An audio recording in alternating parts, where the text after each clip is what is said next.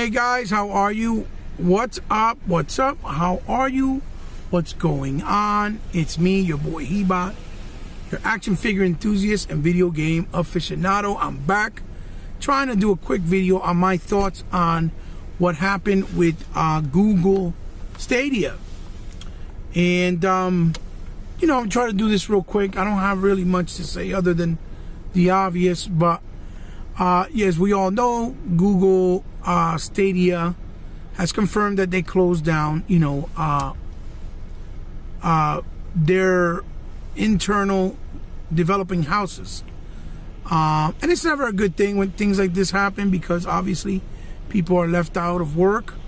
But the good thing is that there's always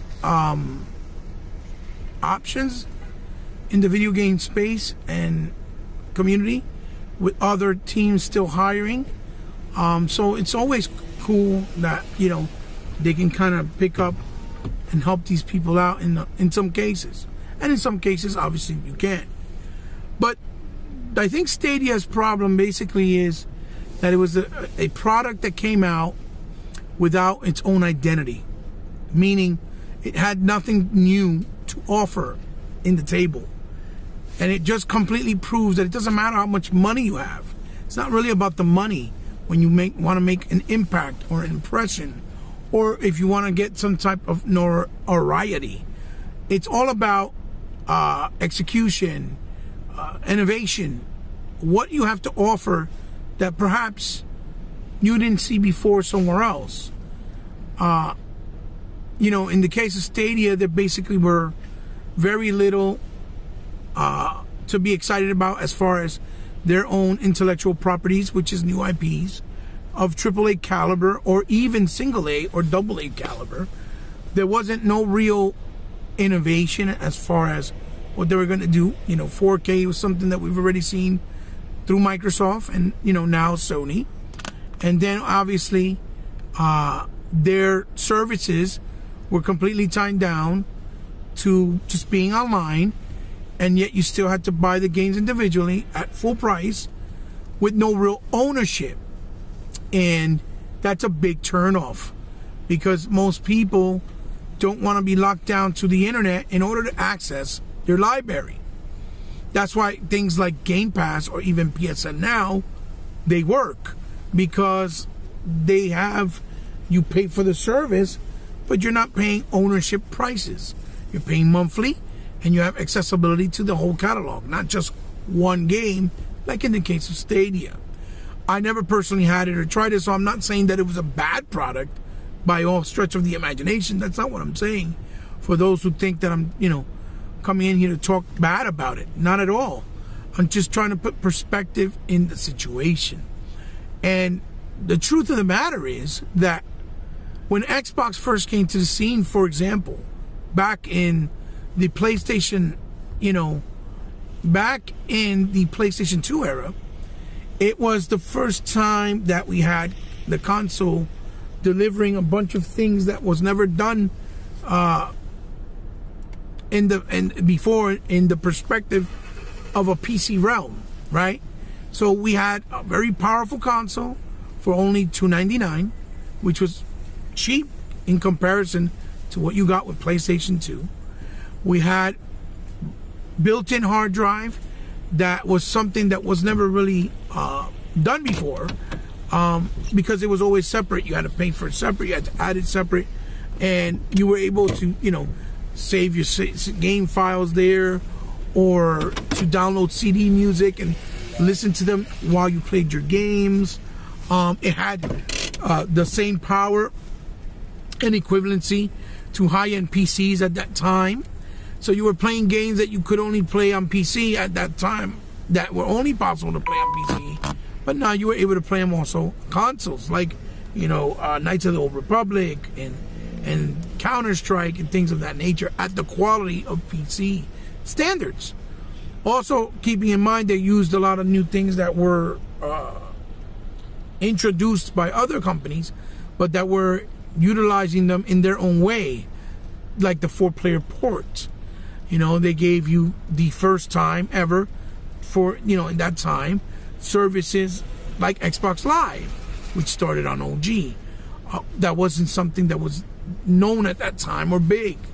Plus big exclusive IPs like Halo and games like Bloodwake and their own sports division, which was very appealing because it was another option as opposed to just having games from EA on PlayStation or, you know, the Nintendo GameCube at that time. So they brought a lot to the mix and table. Plus they had third-party exclusives from big names and big IPs and companies that were still big at that time, like Sega, with the 14-game deals with games like Jet Set Radio Future, Panzer Dragoon Ortha, you know, Otage 1 and 2, Headhunters, Toe Jam and Earl 3, Gun Valkyrie, a lot of games, House of the Dead 3, right? 3? Crazy Taxi 3. A lot of games that were only available, and to this day are still only available, on OG. Dino Crisis 3, right? Games like, trying to think of another exclusive off the top of my head, Torque.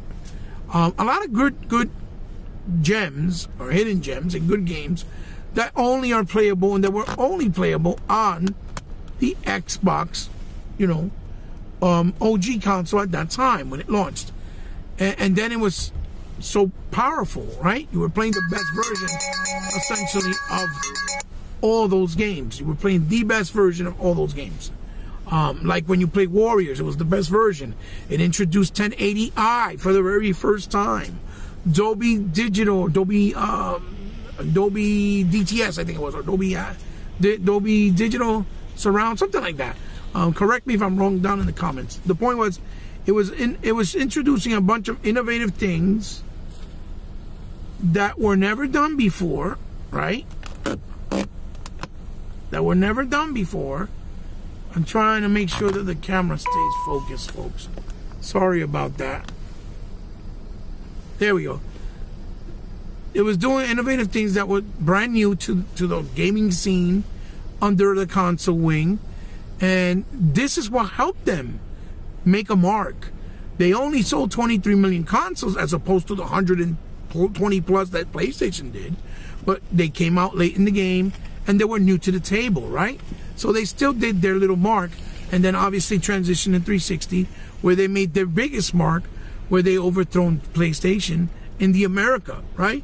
In perception and being real players in the gaming industry and space. Because as we all know, even myself included, when I first heard them coming into the scene, oh my Jesus, excuse me, ladies and gentlemen. When I first heard them about coming into the gaming space and scene, I really thought that they weren't going to do well because they were just known as a PC company. I didn't really think they were going to make an impact. I was hesitant. It was really the idea and the deal that they did with Sega that sold me on the Xbox brand, because it felt like the extension of Dreamcast 2, which we all know later was confirmed was the original idea behind it. And even then, to this point, it's taken Microsoft many, many years to be able to get recognition, respect, and being seen as a real player in the gaming industry, even though they make the most money, right? Because it's all about perception as well. It's not just, you know, having the most money. It's if you have perception, then people kind of trust you, all right? Trust the brand or trust the history, right? Which is something that Nintendo, obviously, because they're the pioneers, they're the originators, like Sega from back then, and you know, Sony with their years of being in the space as well, from publishers to then the, you know, releasing the console, their first console, PS1, right? That they established, basically, right? And it was also their name, because they were popular within the entertainment business. People trusted the Sony name and brand because they were the #1 in the world at that time. And I don't mean video games, I mean electronics in general. Plus the movie space that they also have. So yeah, so I think that is the biggest reason, and in part, and why Stadia couldn't make a mark. And yes, it's still open. It's still going to support third-party games as a service, like another option, like you would on Game Pass or PSN. But I don't see it getting as much support, obviously, as Sega or Nintendo. I mean, as PlayStation, Sony, or Xbox. I really don't see that. Because the install base is just not there. It's not there in any way, shape, or form. Even though they're offering it free at this point. You just pay, I think, for the controller. And then the games. So, again, the other big thing is that we can't forget and overlook is that there's no physical medium option. There's no box that they offered that you could attach to the service where you could either play disc or even keep your games saved digitally in that box. So that the person that's the consumer as us would feel ownership and be more secured about it. So in case there's an outage and you had no internet connection, you can still access and have accessibility to your titles. There was no guarantee with that. So that's also a big turnoff, and another big factor in which I think turned people away and didn't really convince them that Stadia was a good option. Plus, let's be real. Microsoft's cloud service is basically what they're offering, and they're way ahead of the game. And they're, every game that you have is attached to your account. You don't got to buy games individually if you already own them. You have ownership, either physical or digital, at all times in any device, anywhere you go. So it's a big, big difference and a big seller in a lot of ways, because they also run them with dedicated servers. So it's a shame, because it's always nice to have more competition and more options, of course. But at the same time, it just shows proof, like years past, with companies like Panasonic with the 3DO, with Philips CDI, right, from Philips, with companies like NEC with TurboGrafx. Trying to think what else off the top of my head. Neo Geo, even with their console. It just goes to show you that it's not as simple as saying we have money, we're going to buy developers, and we're just going to get into space of gaming and do whatever we want. Just like becoming a boxer or becoming a musician in the music world or becoming an astronaut. You just can't do that. It's not that simple. Or getting in the movie industry, making a movie studio. That just doesn't work that way. It takes a lot of not only manpower and knowledge and money, but you have to bring something that's never been offered, or at least something appealing that's new to the consumer and the audience. Because if you don't, then you're not going to get have the attraction from those customers looking from the outside in. Because for me, being so comfortable and so well invested and so well protected under the Microsoft banner, I don't have no reason to play on Stadia. You see what I'm saying? Because I'm still playing the games at a better quality. I still own them. I have the freedom of ownership digitally and physically. There's no tie-ins. I take all my things with me with backwards compatibility, for example. I also take all my peripherals. I don't have to rebuy anything. Those are all things, plus I have security, dedicated servers, so forth and so forth. So many options. So, and Game Pass, obviously. So if it's just somewhere where you're already getting everything you want and need at the highest quality with the best consumer service options, that you don't see a need to go somewhere else. Even on PlayStation, you have way more better options. You understand? Even though they may not be as close as it is on, let's say, the way it is on Xbox. And, I would say Nintendo, but Nintendo makes you buy everything all over, so I can't really say that them either. They're a little bit shady as well, and anti-consumer, but that's neither here or there. That's just how they work, and no one ever calls them out. Which is horrible, but it is what it is. So yeah, guys, that's what I wanted to talk about. That's what I wanted to say. It's a very quick, short video on my thoughts. Let me know what you guys think in the comments below. If you agree with what I said, if you disagreed, if you understand where I'm coming from. If you have other thoughts of your own that you want to add on to what I said, you know, leave a thumbs up. If you like, thumbs down. If you dislike, let me know. Like I said, share it with someone you think might want to see the video and enjoy it. If you're new to the channel, welcome. Thank you for stopping by. If you subscribe, thank you so much, because I know you didn't have to, but since you did, it means the world to me, and I consider you part of my family. You guys can always find me on social media, on Twitter under Ebot, Powerful Gamer, or you can find me on Instagram under C_respect, or on Xbox under Hebot8, and on the Switch I'm Hebot8, and the PlayStation I'm Alfeld from Sky. As always, you guys know that my channel's small. I still don't have even 1,000 subscribers. I'm trying to get to 900. I'm doing a giveaway right now. Remember, everybody is included, especially new members. Help me with that road in any way, shape, or form, so everything comes out of my pocket.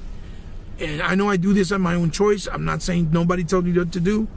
But if you guys want to help me out in any way, shape, or form from the kindness of your heart, it will be very well appreciated, and you guys know how to do it. It's all down in the description below.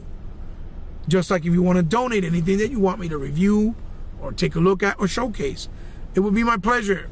I'll be more than happy to do so. It would be an honor to do that. Just DM me and we'll work out the particulars. So as always, guys, Hebot signing off. See you in the next one, guys. Keep it gaming. Xbox for life. Like a sickness that can't be cured. That's my saying. That's my slogan. Don't get triggered, people. It's all gaming. It's all in good fun. Let's see if we can. So here we go real quick. Like I was saying, it's all in good fun. I had a little interruption in the camera. Sorry about that. So I'll see you guys in the next one. Love you. Peace and bye-bye.